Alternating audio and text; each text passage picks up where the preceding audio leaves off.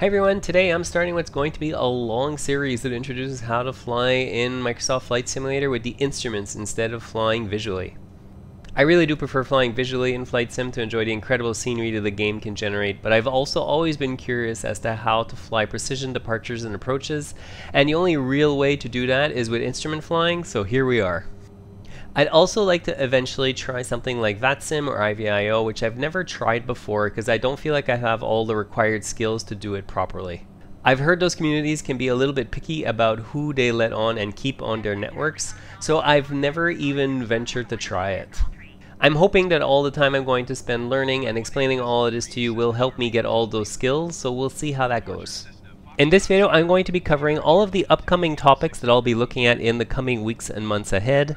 I'm also going to cover why instrument flying exists and do some very basic IFR flight planning in the game. And I'm going to wrap up by looking at all of the instruments that you're going to want to understand and know how to operate to be able to do proper IFR flying in Flight Sim. I also want to preface this by pointing out that I'm learning this myself as I'm making these videos, so I'm likely going to get some stuff wrong along the way, so feel free to correct me in the comments. There are lots of different moving parts that go into instrument flying, and most of them are modeled and reproducible in Flight Sim. Some of the topics I'm going to be covering in the coming weeks and months are how to build a very basic IFR flight plan, how to do instrument departures, how to handle the airplane once you're in the air and flying under instrument conditions, as well as approaches like VOR, ILS, GPS, and a few other things thrown in there for good measure. The one thing that is a little bit unfortunate that as of the time I'm recording this doesn't work so well is the ATC system. You can use it to start to learn the basics of what communication should look like under instrument flying, but it really doesn't have much value other than that, and it's not going to give you what you need to go fly on VATSIM either. For that reason, I'm going to focus on the different procedures that we have to follow to fly under instruments, and I'm going to ignore the ATC component for the most part. If we're lucky, by the time I wrap up this series, they'll have improved it, but I won't hold my breath. There is a lot of content to cover there, and I expect this to be about a 12-part series, if not more. That'll take me the next 3 to 6 months to complete, but like I said in the opening, the goal is really to learn as I go and share that with you all, and hopefully by the end I'll be ready to jump onto a live ATC system like VATSIM and maybe just do a live stream of that. I'll also be continuing to produce some VFR videos, and I'm probably going to swap from one week to the other from a VFR video over to an IFR video. Alright, with all that said, let's start learning about instrument flight rules. The main reason instrument flying exists in the first place is to allow planes to fly in inclement weather where they can't necessarily see where they're going, but they need to be able to get back safely on the ground. Instrument flight rules allows you to see where you are and where you're going even when you can't see anything out of the windscreen. It's accomplished by detailed flight plans that specify precisely where the airplane has to fly to get to where it's going. For very basic IFR flights like I'm going to be doing for these videos, I don't even need to use any external tools or programs to build my flight plan. I have pretty much everything I need in here, but I will complement with a few little things that I can find easily on Google. The first flight in this series is going to be from Honolulu to Kahului. It's currently set up as a VFR flight direct from one airport to the other. Now we're going to be doing IFR though, so what I'm actually going to do is in the drop down I am going to choose IFR and I'm going to choose low altitude airways. Low altitude airways have a ceiling of around 18,000 feet and I'm going to be staying well below that, which is why I chose it. If I was going above 18,000 feet in a jet or an airliner, in that case I would end up choosing the high altitude airways. Now as you can see, it's created a much more detailed flight plan. There are also a few extra drop downs that appeared once I chose IFR. Those are the departure and arrival procedures that you can choose. Flight Sim automatically figured out from my route which departure and arrival procedures to use, but I can change those myself if I want, either through the drop down or I can just click on one of the different arrows which is going to pick a different procedure. Each departure and each arrival is going to be slightly different, and obviously depending on the prevailing winds and which runway you're taking off from, you're going to want to pick the most appropriate departure for it. In this case, it actually does make the most sense to use this departure right here, since I'm going to be taking off from 26 right and heading out east all the way into my arrival. The same thing is true for the arrival. You can pick another arrival if you want, but in this case it makes the most sense to pick the Camps 3 arrival because it's the one that lines up the best with my flight plan. Each one of these procedures has an associated chart that describes the procedure in a lot more detail. It includes altitudes, navigation aids, and a bunch of other details like radio frequencies that you're going to need to safely take off and land when the visibility is near zero. You can get these charts in a few different ways. The easiest solution that I found, which is pretty much completely free, is to just type in the name of the departure or arrival into Google.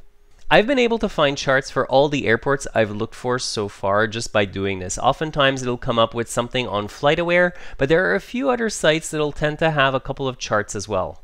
The chart might be a little bit out of date, but for the purposes of flying in Flight Sim, it's going to be more than sufficient.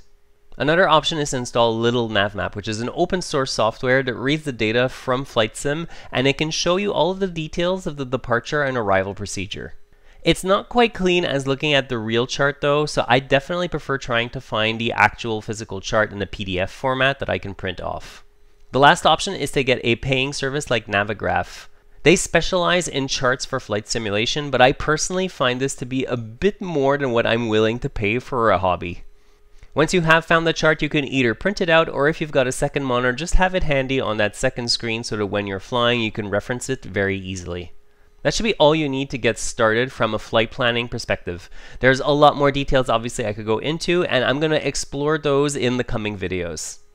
I'm going to use the Cessna 208 Grand Caravan for all of the IFR videos that I'm going to be producing to keep it nice and consistent.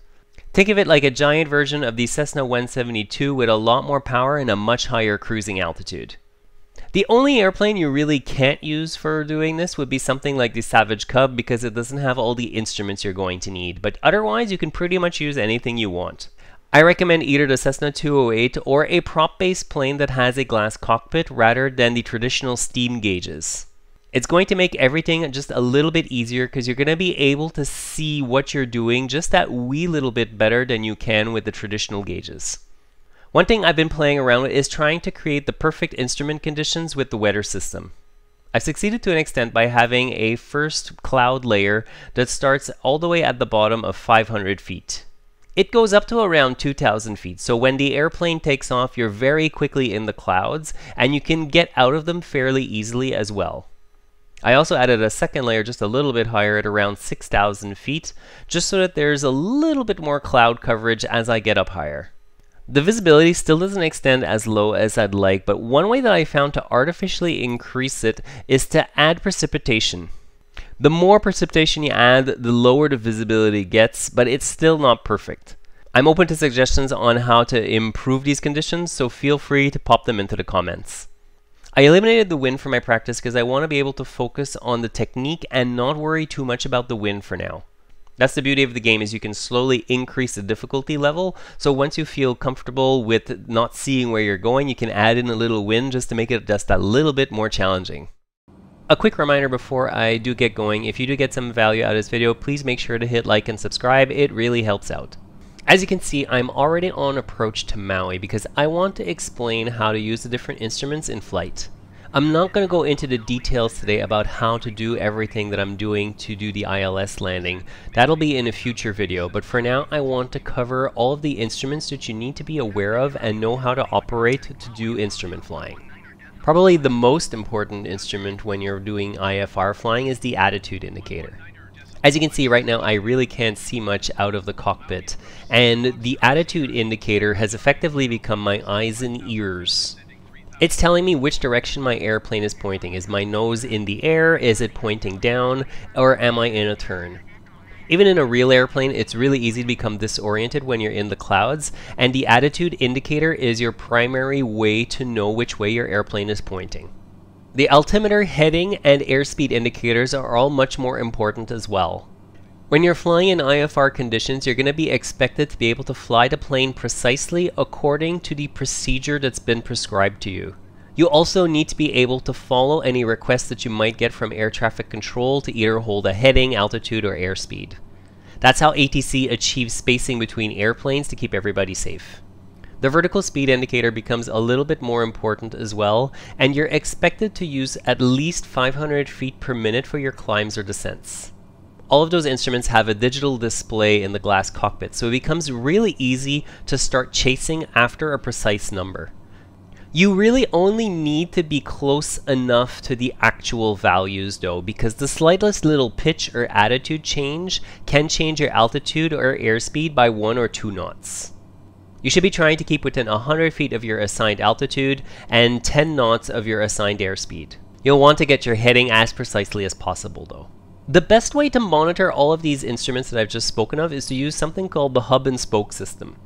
For example, what I'll do is I'll start from my attitude indicator and I'll head out and I'll check my airspeed is correct. Then I'll come back and make sure the attitude indicator is still right. And then I'll probably check my heading next and come back to the attitude indicator again. And then I'll check on my altitude and come back to the attitude indicator again. I'll continue that the whole way down to the ground while I'm flying the airplane manually and I can't see anything out of the cockpit. One not so obvious instrument that you need to be able to read when you're doing IFR flights is the turn coordinator, which is integrated to the compass. You can see there are 2 little notches on either side of the current heading of the airplane. When you start a turn, you're going to see there's going to be a little magenta arrow that appears, and it's going to get wider and wider as you increase the bank angle. If you line up the arrow that appears with the furthest notch, you're going to achieve something that's called a standard rate or a rate 1 turn. If you hold that bank angle, you're going to end up doing a 360-degree turn in precisely 2 minutes. That's going to allow ATC to have a better idea of how long it's going to take you to perform a maneuver, which is going to help them to space out the airplanes. If you're using the autopilot, all the turns that it makes are going to be done at a standard rate. And speaking of the autopilot, you're going to want to be familiar with the 5 most frequently used modes, which are ALT, FLC, VS, HDG, and NAV. When you're first learning IFR, it's a lot easier to leverage the autopilot to be able to free you up to be able to read the procedure and let the airplane fly itself. There are a bunch of other modes on the autopilot, and I'm going to be teaching you those as we go throughout the series. I recently released a video that explains how to use the autopilot, so if you're not familiar with it at all, I'd recommend you check it out. I'll add a link to it right above me. Next, you're going to want to get used to handling the navigation radios at the top left of the primary flight display. The airplane can tune 2 nav radios at any given time, and each nav radio has an active frequency and a standby frequency. The standby frequency is on the left and the active is on the right. You can make an adjustment to the standby nav frequency using the knob on the left-hand side of the primary flight display.